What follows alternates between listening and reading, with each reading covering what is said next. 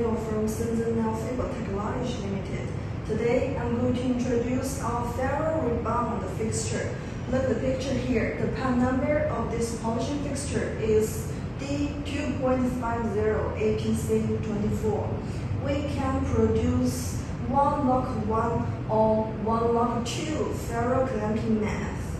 And this method can shoot for the MT ferrules, for LC short ferrules and SC short ferrules.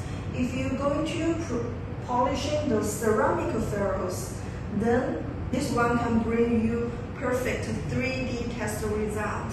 If you don't have 3D requirements, then this polishing fixture can polish the metal materials.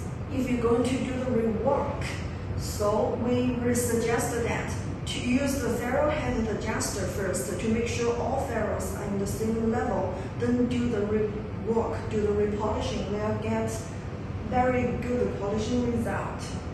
If you want to do the customization, please send us some ferrule samples or send us your ferrule zones. Please make sure the exposed length for your ferrule is more than 3 millimeters.